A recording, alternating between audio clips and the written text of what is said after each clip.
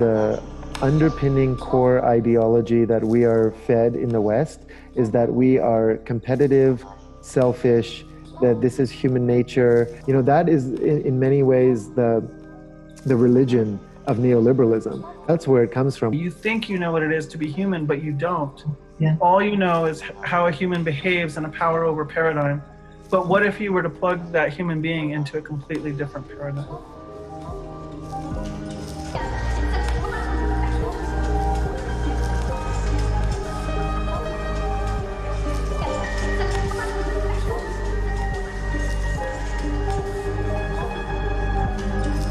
For the past few hundred years, and especially in the last 4 decades, people on every continent have been increasingly at the mercy of a colonial, globalized economy. We've been imprisoned in a consumer society in which our needs are met by distant, anonymous corporations, in which external ideals of success are imposed upon us. This competitiveness that you have to prove yourself by how much faster you can climb and push down the others, and it's been a deformation of the human spirit, I do believe.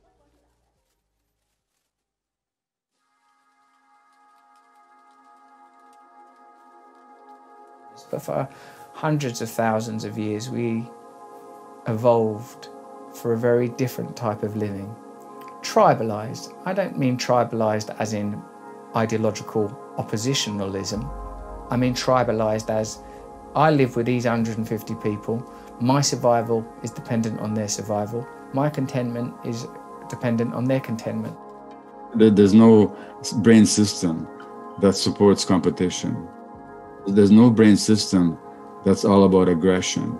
All these assumptions that this society ascribes to human nature, they don't exist in our neurophysiology.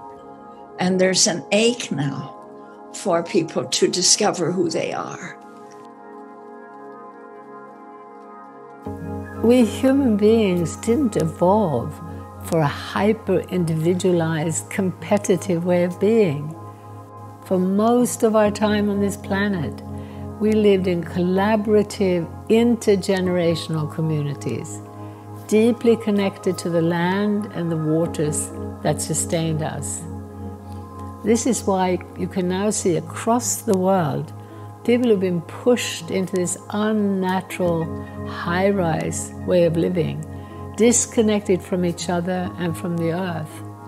They're now developing a natural and almost biological hunger for community and connection to nature.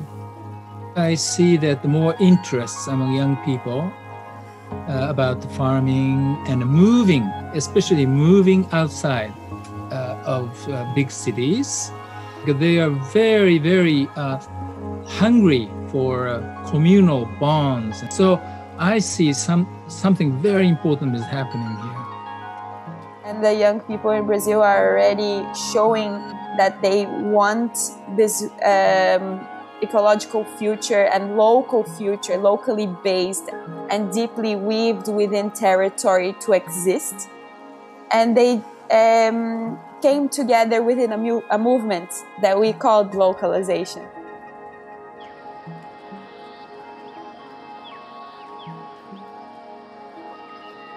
Beyond the mainstream media, on the ground on every continent, a quiet revolution is emerging. People are seeking community, collaboration, ways of life that nurture the natural world instead of destroying it. Farmers' markets, small business alliances, transition towns, mutual aid networks, community banks, agroecology schools, alternative education, permaculture, eco-villages, and more. Collectively, these diverse initiatives demonstrate a new path forward for humanity. It's a path that localizes rather than globalizes, connects rather than separates, and shows us that human beings need not be the problem. We can be the solution. We are facing an emerging global civilization and the danger of global monoculture. And it is this danger that can be countered by the localization movement. It is localization that can enable the emergence of diversity, identity, autonomy, and resilience.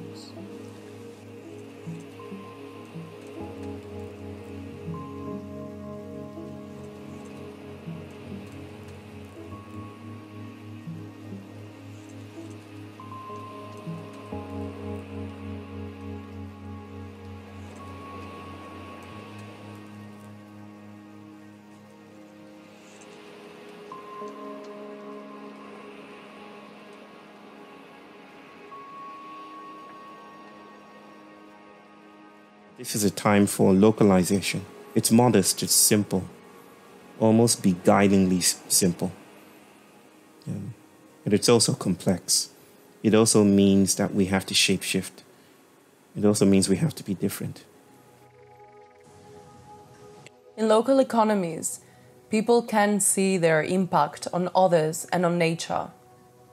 This is the human scale, where the structures create transparency and accountability and bring out the best in people. This, for me, is the strongest argument for localization. When people work locally, they look after what they're working with. They have a longer horizon. They're not thinking to the next shareholder meeting, to the next quarterly profits review. They're thinking, what would this be like for my children and grandchildren? That kind of long-term vision is profoundly ecological. People want to experience their responsibility. And that means that you carry yourself with pride and dignity because you matter. What makes a human being happy? I don't want to trivialize that question, but I would say that it is multidimensional relationships. Relationships to each other, to other people, to non-human beings, to a place. You create together. You meet physical needs for each other. You are embedded and you could say of a place, not just a separate self. But you are part of a circle, of a circle of circles of circles of circles of relationships. Therefore, you know who you are. Therefore, you have a sense of belonging. So what Mahatma Gandhi called Swadeshi, meaning economics of the place. And we celebrate the diversity of cultures and diversity of religions and diversity of languages, but we keep ourselves rooted in the place where we live. When it comes to food, when it comes to the way that we organise power, when it comes to the way we organise health, and even, I would say, issues as potentially complex as justice, we need to localise where possible.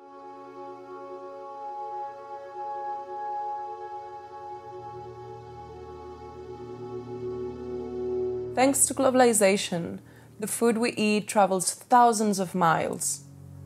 Shrimp from Scotland is shipped 6,000 miles to Thailand just to be peeled, then shipped back to be sold in the UK. Meanwhile, countries routinely import and export huge quantities of the same product. In 2020, Germany was the world's second largest importer of milk and also the world's second largest exporter of milk. That same year, the US imported $3.5 billion worth of beef and exported $3.75 billion worth. Many countries engage in this kind of redundant trade. This is insanity in an era of climate chaos, but global trade rules actually encourage it. All the international maritime and air transportation, the emissions from this are not accounted by any country. Just think of all those vessels with all kinds of commodities from China to everywhere, from mining, with soy, with oil, with liquefied gas. those emissions are nobody's emission, because one of the key assumptions of the climate policy is that you cannot harm trade.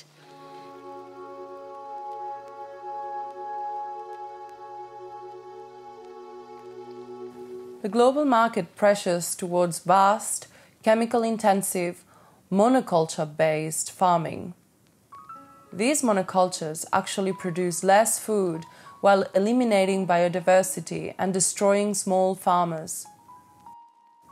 Local markets, on the other hand, require a variety of different products, and so they unleash the productive and truly regenerative power of small-scale, diversified farming. Permaculture has contributed to that acknowledgement and importance of these smaller, localised economies for radically reducing ecological footprint. It's desperately important that we take control in our communities of our food, to eat food grown locally as much as possible.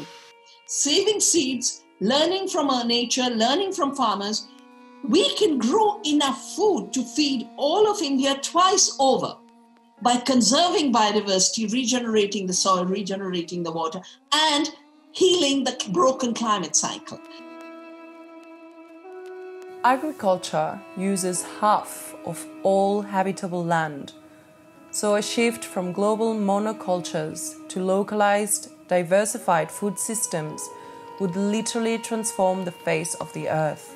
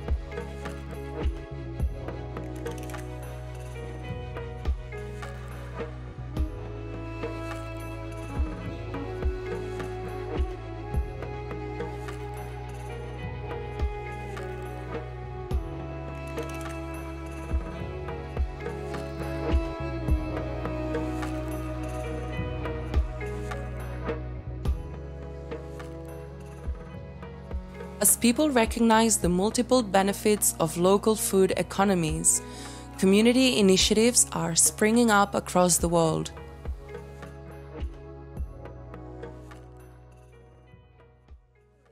We have over 1,500 urban gardens and farms now all across the city of Detroit. We are going to build a local ecosystem of food entrepreneurs, and we are about to build the most delicious local food economy on the planet Earth. Ici, nous apprenons à produire les fruits, nous apprenons à produire le poisson, nous apprenons à produire le maïs, etc.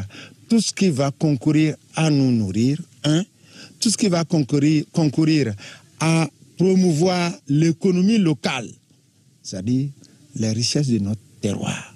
C'est cela que nous visons. Mais si nous sommes là à consommer ce que les autres font tout le temps, on sera toujours pauvre et toujours esclave. Et c'est ça que je ne veux pas de la nouvelle génération. Number of young people from the city want to come back to the farm is increased. They have strong intention that they want to do organic farming. Now we do a lot of training, mainly people from the city come. And most of them ready to quit their job. Many of them looking for land, and many of them bought the land already. We have a madness in this world where food that is grown around our cities is largely exported to other areas, either within the country or even outside the country. And wouldn't it be so much better if the local farmers had the opportunity to work with the local communities to bring their food into the city, as was traditionally done. Bristol was once fed by peri-urban horticulture projects, like suburban market gardens, basically.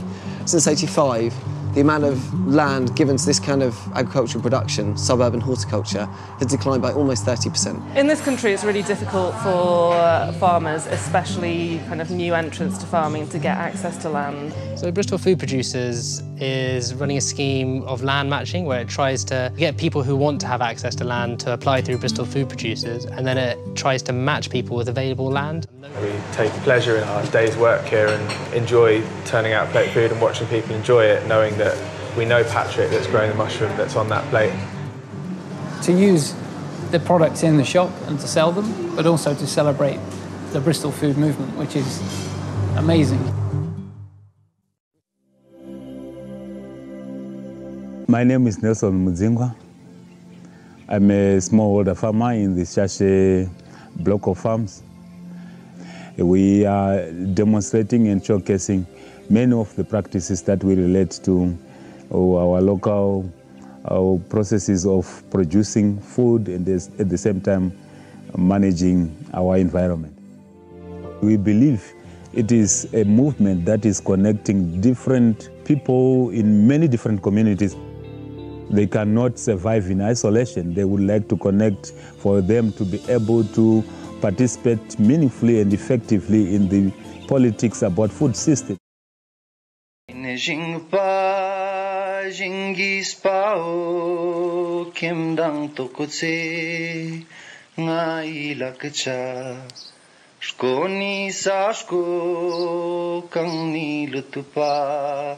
Simshan chikila not pa miskal. Tene I sakyat po tene dang dire tu zanga da chamjik skyop se borche chingna tene ina sakyat ga ngati lakpa ne tene chodmek tapchis po ni rauna chamjik khakchan dik dukle.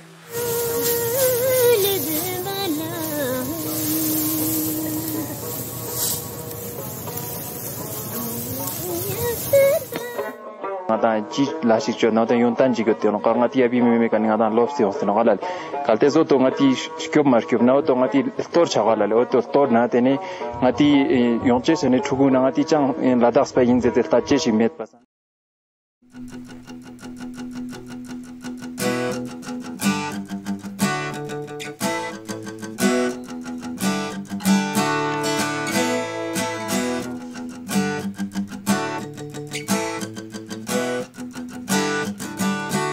We are a group of friends in Budapest involved in different activities dealing with sustainability and more social justice. We met and decided to launch an ambitious project for better well-being called Cargonomia. We would like to distribute healthy local food in Budapest with our self-manufactured cargo bikes.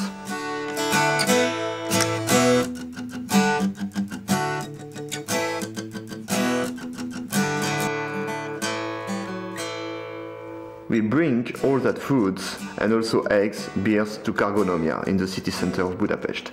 From there, we distribute it to people in Budapest with our cargo bikes made in Ciclonomia.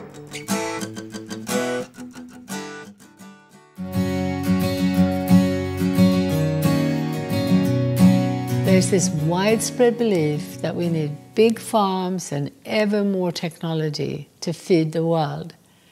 Actually, exactly the opposite is true. We need small-scale, diversified farms everywhere. Supporting this turnaround is an essential step in transforming the entire economic system, and is something that we can all contribute to right now, wherever we are. Local food economies are essential for restoring our health and the health of the planet as a whole. But to build those kinds of economies, we must recapture our rights from global corporations. Beyond this community efforts, localization must advocate for structural changes in the social and production relations between farmers, traders, and landlords. We hope to contribute in the building and strengthening of a global movement that will challenge the monopoly control of TNCs over food and agriculture. It starts with simple questions, actually, of where does my food come from? Where does my water come from? Who controls these systems? How are decisions made around these? And it starts to connect to larger social movements who are actually trying today to defend our territories, to defend the water resources, to defend control over our own knowledge systems. これから先、私ども日本でも多国籍企業による種の支配が始まったところです。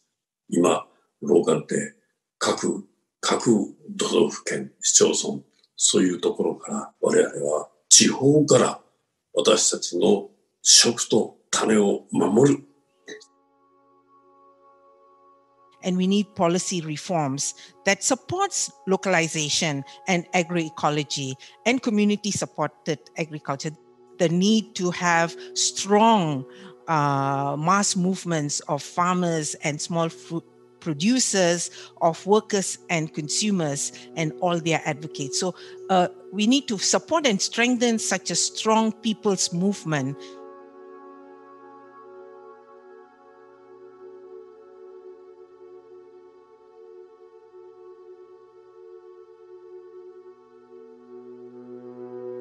How is it that we have allowed control of our food systems and our entire economy to be put into the hands of giant global institutions? So from the time of colonization, there was historical structuring or reorientation of domestic agriculture and food production towards sources of cheap raw materials for the industrial needs of the colonizers. So it continued with the neoliberal globalization of the past 4 decades. And they've used instruments like WTO, bilateral agreements, FTAs, as well as restructuring required by the international financial institutions such as World Bank and IMF.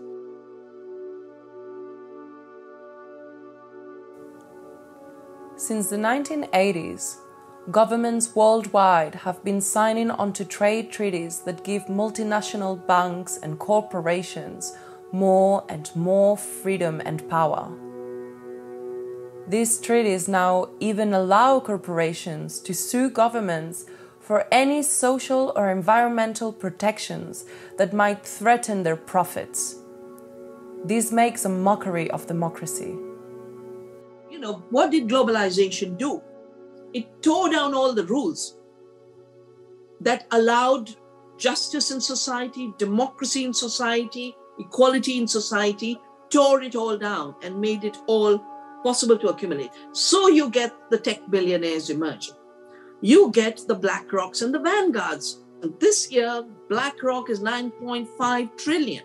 9.5 trillion in a decade. They own the media. They, of course, own the whole financial infrastructure.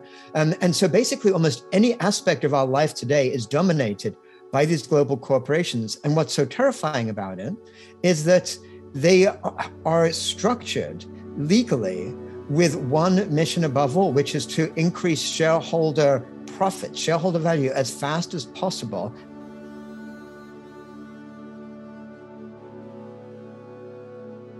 They want to reinforce the current unsustainable global system with a new technology. Now, as we move forward with this localizing movement, we have to be very, very careful with this word, new technology. Because now multinational corporations are taking over our food system with that. Can you imagine a future where multinational companies' servers on the other side of the world automatically manage the robots plowing the farming? The World Economic Forum has set the goal of digitalizing the whole world. In fact, Yale has already collected 24 million hectares of digital data from all over the world.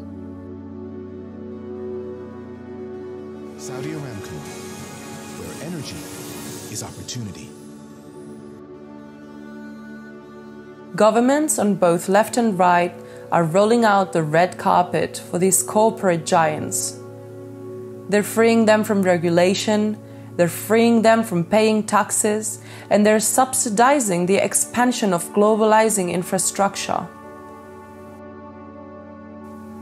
At the same time, citizens, small businesses, and even national industries are squeezed for taxes and burdened by ever more red tape and bureaucracy. That's why products from the other side of the world generally cost less than local products. It's why the gap between rich and poor is so extreme. It's a completely unfair economic playing field. When you have a system that actively undermines the social network and destroys communities because it throws people out of jobs without any thought to the impact of what that will have on the local community. When a Walmart can come in and completely obliterate small local businesses, that has huge impact on people's connection to each other and therefore on their health. One of the many reasons that the technological expansion in the West and now all over the world of the last few centuries is so toxic is that it has been intimately linked with the destruction of community. And this is a breeding ground for all kinds of insecurities. According to Facebook's own research reported by the Wall Street Journal, their platforms make body image issues worse. So if you look at the statistics and the number of people that are lonely, they've gone way up in the last 30, 40 years. Real epidemic of mental health conditions amongst the youth, increased youth suicide, depression, anxiety, all of which actually reflect the consequences of a system that denies children's developmental needs and fails to provide children or adults with a healthy, connected environment. Ultimately, these corporations only get that power by having to push down the actual deep instinct in every human being, every human infant that's born, to love, to be connected, to be part of community, to be part of life. But they have to actually stop that from growing. But people themselves want nothing more than to be part of community, part of life, to feel desired within their community and to feel that they're making a meaningful difference to others around them. But will it lead to wage rises? We've assumed so before, wrongly. The majority of people are getting poorer. Governments are getting poorer. And even CEOs are running faster and faster in fear of losing their jobs in a merger. So why is anyone still going along with this globalizing madness? The system has become so vast, so global, that it's almost impossible to see its contours. And no one has been charged with stepping back to look at the big picture. Instead, economic pressures have been demanding ever more specialization and ever more narrow perspective. So this means that the problem is not so much about evil, greedy people in charge. It's much more about a lack of awareness, about ignorance, from the grassroots to the very pinnacle of power. This is actually quite good in many ways, because the antidote to ignorance isn't complicated. It's about raising awareness.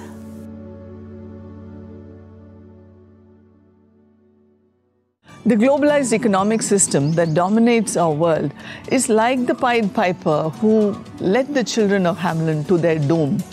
With its enchanting glamour of media, consumerism, and big business, globalization has led us to so many crises like climate change, ecological disasters, widening gap between the rich and the poor, and increasing social violence and illnesses of all kinds. What gives us hope is the millions of deep thinkers and their initiatives that promote localization as a major systemic solution that we need to arrest our civilization's free fall to disaster. When we think local and we consume local, it makes for a healthier planet, because the ripple effect it causes and this community spaces that it creates is just beautiful. I'm trying to shift away from contributing to the fossil fuel economy in any way possible It makes so much sense because the only people making money in the whole economy seem to be the people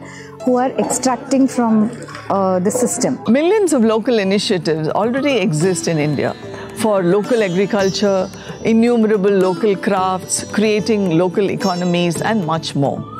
93% of our total workforce of India is from the unorganized sector, which includes small and localized businesses.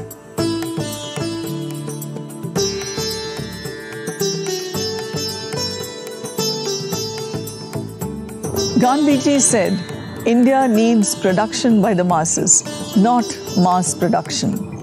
And that we need Gram Swaraj, which really means respect for localization. India is a country that still has over 20,000 varieties of rice, over 1,000 kinds of handlooms, over 120 major living languages, and we have diversity of all kinds.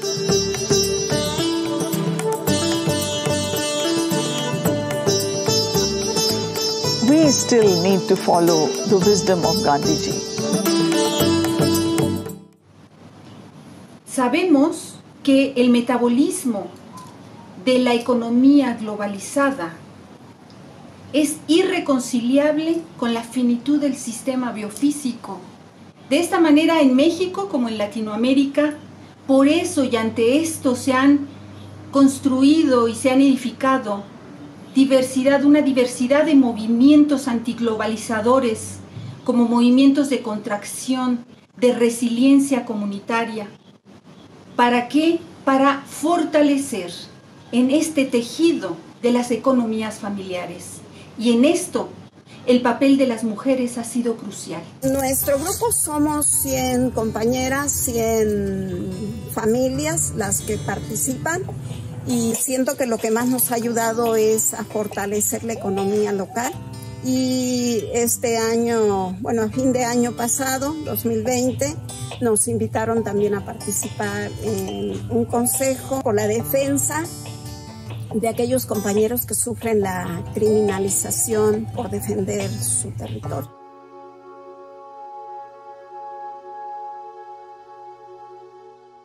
Worried customers have been snapping up everything in sight. Store shelves nationwide are dwindling or totally empty. We needed a pandemic to show us how resources need to actually flow and how localized action can create amazing local responses based on a new relatedness. In an emergency, we're kind of hardwired to help each other. And small-scale approaches are a very effective way to build relationships of trust and meaning while serving needs. So one of the really dramatic consequences of the coronavirus pandemic is the rise all over the world of community-based mutual support groups. Some of them are amazing. At the same time, there's a growth in response to the longer-term crisis of neoliberal capitalism, which has been devastating for 40 years. There's a growth of worker-owned enterprises, collectives, community-based services spreading all over. One of the things that happens in the midst of large-scale shocks and crises is that we realize very quickly how vulnerable our globalized supply chains are. And in the rocky world of climate chaos, we're seeing many more examples of this. Localization in this context is survival. We will be facing more shocks, more novel viruses, more cataclysmic storms. Our communities must prepare by becoming more self-sufficient, more able to provide for our basic food, energy, and medical needs. Self-sufficient is not the same as isolated or parochial or insular. I'm an internationalist, but more sturdy, more ready, and more resilient communities is what we need for when the next shock comes.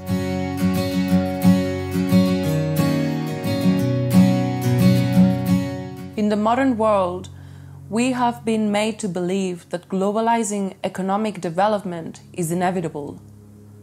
cookie-cutter houses, bigger highways, homogenized main streets, concrete and high-rise and corporate logos on every corner. We have called it progress and treated it as some kind of evolutionary force beyond our control. But all around the world, communities are exploring a diversity of place-based alternatives. We have to rebuild our local economies, our local societies, our local politics. And there's millions of movements around the world which are actually saying, no, we are the power, we claim the power where we are. We're not going to give it to politicians or to corporations. A community decides to manage shared wealth in ways that are participatory, fair, and peer-governed. And this happens outside of markets, outside of the state. It's people-driven. We see it in cooperatives and local currencies and time banking. We can see it in community forests and community-supported industry. The commons and localization are not fated to be small or uninfluential because they're small. The strategy is to emulate and federate, to federate horizontally so we can coordinate and trade knowledge and grow a bigger footprint while keeping the appropriate scale. And there is a master plan for developing the area, and we've looked at it and thought, well, it's exactly as a master plan would be in the late 20th, early 21st century. And we as a community have come together and thought we can do better than this. So what we're looking at is how we can co-design a neighbourhood that's going to answer the questions of growing inequality, climate change, and poor design and fragmented communities. We like to think of the transition movement as being a movement of communities who are reimagining and rebuilding the world, and they do so with a particular focus on localization.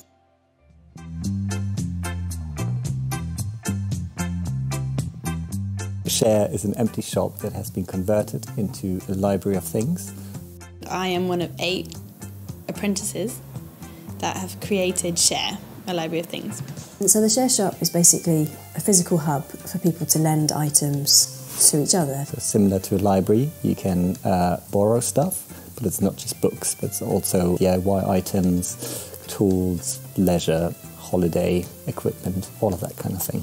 Reduces the amount of stuff that we need to have ourselves. You can come to the shop, repair your bike if it's got a puncture, if you've got something else to fix, just to come down. There's such a huge range of possibilities of what this shop could be. When we treat economies and communities as local as opposed to global, we have a chance to exercise real power over the way our lives are run. This is going to require great regulation of many of these centralised institutions, e.g. in the corporate world, in government. Let's create a fair playing field. Let's stop giving subsidies to big business. Let's get the tax code fair so that local economies have a fair chance to thrive.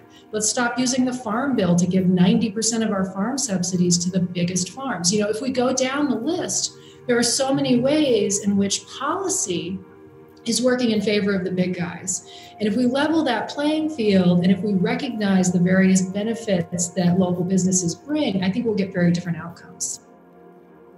ぜひそういった多様な食文化、それから多様な命をしっかりと守っていけるような法律を作っていくことによって日本国内においてもそうですし、ひいては世界においてもそうしたローカリゼーションの活動がしっかりできるようにしていきたいと思っています。 역시 전주에서도 지역과 관련해서 지역 금융이라든지 지역 에너지라든지 지역 먹거리라든지 많은 일들을 하고 있습니다. 어쨌든 이 세계화, 신자유주의의 엄청난 파고를 막는 힘, 이 지역화의 힘으로 저는 이런 작은 도시들 그리고 국가 또 지구적 연대를 한다면 저는 충분히 행복한 세상을 만들 수 있지 않을까 그렇게 생각합니다. I'm bringing a little bit of a different voice of hope, the voice from what probably most people think is an unlikely quarter to have voices of hope, and that's the business world. So when we live and work in the same community, we see every day the people that are affected by our decisions, whether they're our employees or our neighbors or our customers or suppliers or our environment. And we're more likely to make decisions from the heart as well as from the head. Imagine if a grassroots movement of local people decided that we could make and grow and invest in the goods and the services that our communities need. That jobs and wealth were better in the hands of the many rather than the few.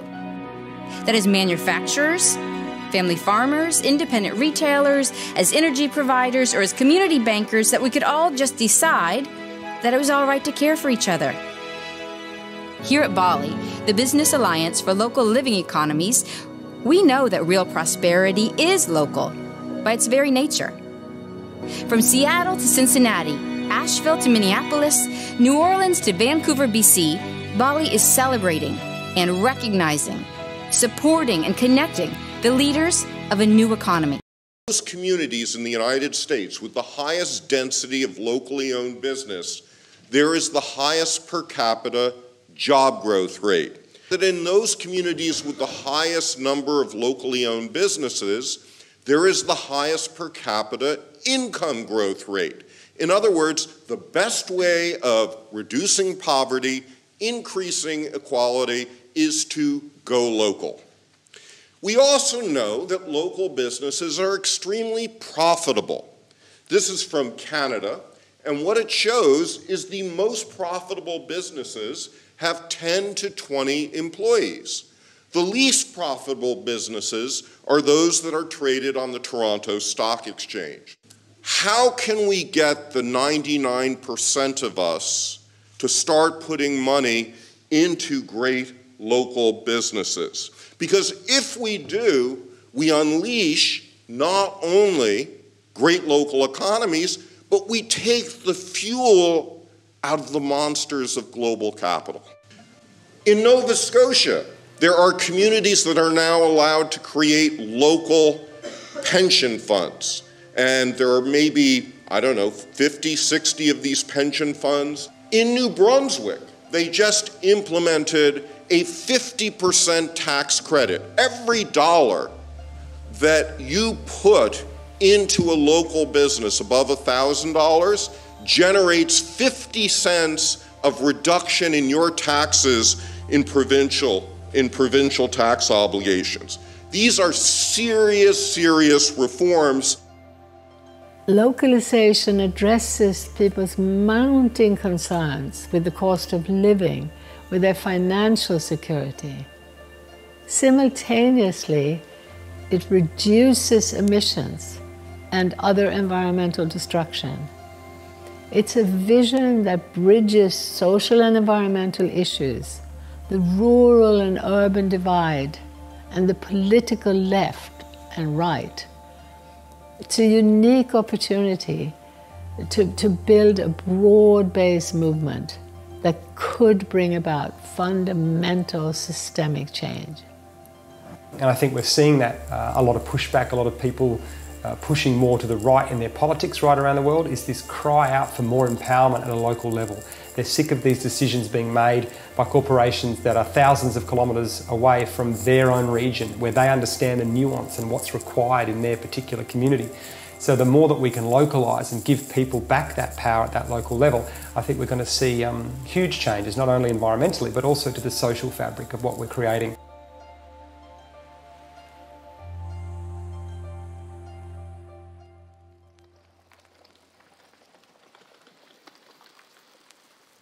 Only the tiniest fraction of the global population is actively involved in promoting the continued globalization of the economy. By contrast, those working for a fundamentally different future can be numbered in the hundreds of millions. Se pravi, prišli smo do mejnika, ko se bo treba resnično odločiti, v katero smer bomo šli, govorim v imenu človeštva, ali v smer, ki je človeku dana, torej k obdelovanju zemlje, k samooskrbi, k prevzemanju odgovornosti za naša lastna življenja, ali pa v smer, ki nam je ponujena, torej v globalistično, kapitalistično družbo.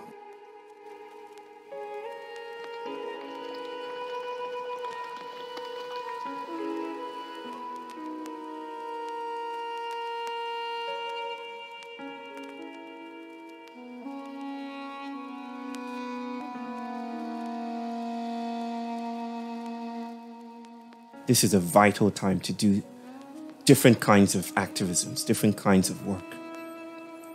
So power needs to change. Our notions of power need to change. If power is always at a distance, then we will frame economics and the economy as food coming from far away. And we will valorize, reify, ordain, and celebrate a system that denies us the immediacy of our surroundings. So do you see that the mission of this movement is bigger than ever before? Let's keep moving for localizing the whole world so that one day we can brag to our children or grandchildren that we did not give up at the critical moment to protect their future and our planet. And in Brazil, we say decolonizing our imagination. Stop thinking that industrialization is the only way to go and technology is the only way to go. There are other ways of living that it's going to make us maybe even more happy. We have to take a stand for what we are recognizing as important and essential to our full human beingness.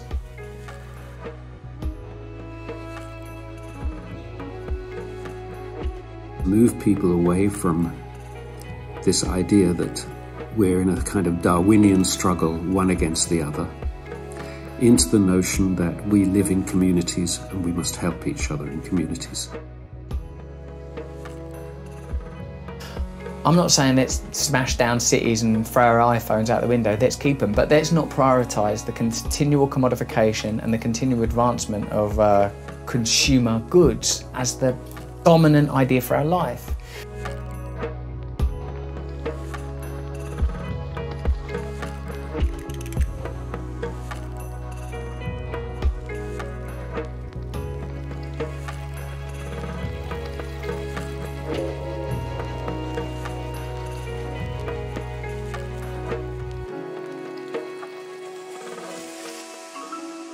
So それが私たちがまさに生きること、いわゆるローカリゼーションだ。それが始まったと私どもそう思っています。どうかみんな頑張りましょう。The real change does not come from the top. Real change does not come from the center. Mahatma Gandhi did not work from the House of Parliament or President's house. Martin Luther King did not come from the White House. We have to focus on building grassroots movement stronger and stronger and stronger, and that is the future for the local economy and human scale paradigm. Economic localization aligns with fundamental principles of life. It protects and restores biodiversity, and it answers our deep, innate human need for connection. It's an unstoppable force.